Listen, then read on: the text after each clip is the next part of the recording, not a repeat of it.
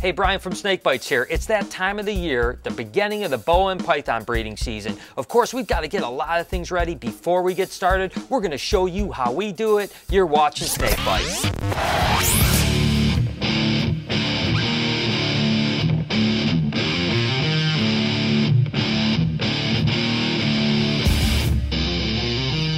When you're starting a breeding season of any animal, there's a few questions you have to ask yourself, and they are: 1, what animals do I have? 2, are they large enough and safe enough to breed?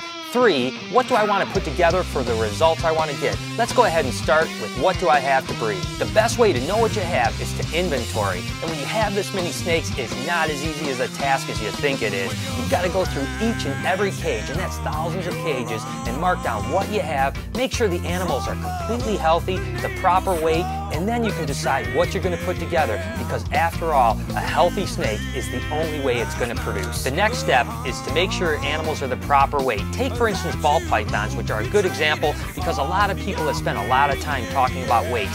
What happens if your animal is too thin is you're going to either jeopardize the animal's health during breeding or it's not going to produce for you. A good example in ball pythons are all males should be somewhere between 500 and 1,000 grams. 500 being on the small side but still able to breed, and once they get over 1,000 grams, males get a little bit lazy, so I like to keep them right in that 800 or 900 gram range for the perfect range. When it comes to the females, you can really start breeding them at 1,200 grams or even a little bit less, hoping that they're going to continue to feed and get to a higher weight during the breeding season. 1,500 grams is typically the weight that most breeders will want to make sure a female is when she's about ready to produce. But again, the bigger the female, the better. So if you have a 3,000 gram girl, it's just going to increase your chances of having a successful clutch, not to mention the size of eggs in that clutch. Now that you know what you have and what's good for breeding, here comes the tough part: what to breed to what. That's right, that can be the most difficult choice of the entire season because it's kind of hard to change midstream. You really want to nail that one right from the beginning. Take, for instance, the champagne ball python. This is either a dominant or co-dominant, so there's a lot of things you can breed it to. One of the morphs I definitely want to get it into is a pastel citrus calico, another double co-dominant animal. What's going to be cool about that is I can get a pastel champagne, I could get pastel calicos, I could get calico champagnes, and I'm hoping for some pastel citrus champagne calicos. Take, for example, this super enchy ball python. This is actually the dominant form of the co-dominant enchy ball python, which means everything I breed this into is going to be enchy. Now, this male can actually go to 5, 6, or 7 females, so I'm only going to share one animal that I'm really excited to get it into, and that's actually what I call a stinger blast, which is an enchy pinstripe. I can't wait to see what a super enchy pinstripe is going to look like.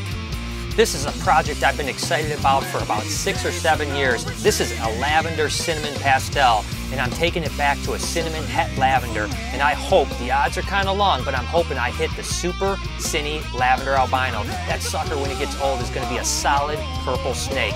There's nothing cooler than that. Again, there's a lot that can be done with a male snake like this, especially one that has multiple genes, and this has 3 genes going on in it. It's got a ghost gene, which is recessive, a dominant spider, and a dominant pinstripe. So again, this is a ghost spinner. I'm going to take it to a few projects, but the one I'm going to share with you right now is a super Mojave ghost. That way I should get ghost Mojave spinners, and those suckers should be really cool.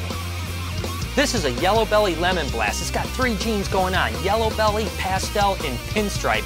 Last year we were able to take a pastel yellow belly and breed it to a super stripe and produce a pastel super stripe, and holy cow, were those awesome. So this year I want to take and add the 3rd gene, which is the pinstripe gene, hoping to produce a yellow belly, pastel, pinstripe, super stripe. I don't even know what to call it, but it's going to be a cool looking animal.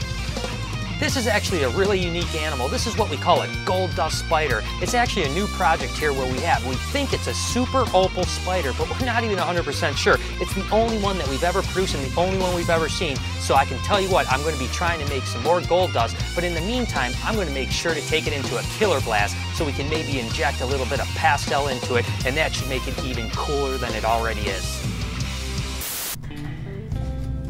Hey, Cal. What's going on, dude? What are you doing? Oh, well, you know, I decided to take on a really tough breeding project this year. Trying to get George to get laid. Oh. So I'm creating him an internet profile, see if I can get any hits back, any responses right now. So it's pretty tough though, man. You can help me if you want. Well, what do you got so far?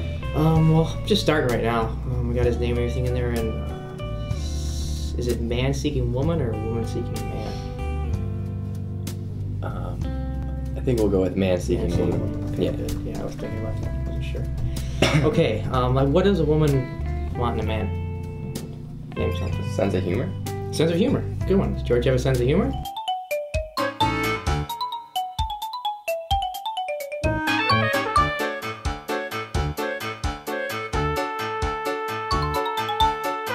No, not at all. It's the internet. What about tough, like strong? Everybody wants tough. Everyone wants a strong man. I think George is kind of Protect tough. them. Yeah, he's kind of tough, right? I don't know. I seen him lifting the other day. Not at all. No, It doesn't matter. Just keep going with it. Athletic. Yeah, Everybody wants a man that's athletic. Yeah, Okay, George is athletic, right? He, right. He Yes. can run.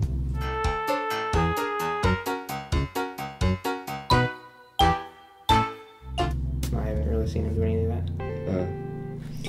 Finances. Fine. That's a good one, dude. Financially stable. He His car doesn't even run. doesn't run. What activities is he good at? But dancing? He can slow dance. Everybody can slow dance. Everything. All you gotta do is move. It's, Hard working. no, he's always on his iPhone. He works hard at that. All right, looks pretty solid. Let's just submit this. Wait a second, I need a picture. Yeah, that's Obviously. always important right there. Right there, that's the picture. Really? That one?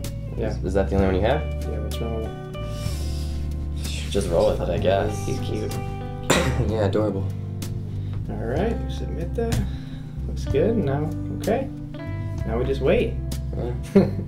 George is gonna get laid. Finally. We'll see. On this week's Comment of the Week, on the How It's Made Snake Racks episode, the question was, what's your favorite TV show? And Oblivious Nexus said, Toss up between Firefly and Dexter. There's something just totally wicked about a serial killer who goes after other serial killers. But Firefly has a special place because of how amazing it was and how popular it still is, despite how badly it was screwed up by the channel they tried to play it on. Box, I think? I just own DVDs. Makes life easier. no doubt when you can put a cool twist on a serial killer TV show, it's a must-see. For the record, my favorite TV show, Ghost Hunters on the Sci-Fi Channel. Until next time, you guys keep sending me creative comments, and I'm going to feature you on a future episode. All right, guys, it's Kyle's Question Week. Now, obviously, everybody dates, so everybody has some kind of dating horror story. For instance, one time I was online, I filled out a profile, and I was conversing back and forth with this chick, and it seemed like our personalities fit together well, even though she didn't have a picture. She said she was blonde-haired, blue-eyed, athletic build. I said, great, this is worth going on a first date. So I went on a date, and this chick showed up, except she had black hair, blue contacts, and athletic build like a linebacker. I think she threw shot put. Now, for some people, that might work out. For me, not so much. I want to know from you guys, what are some dating horror stories, blind dates, first dates? Let me know. Text or video comment below.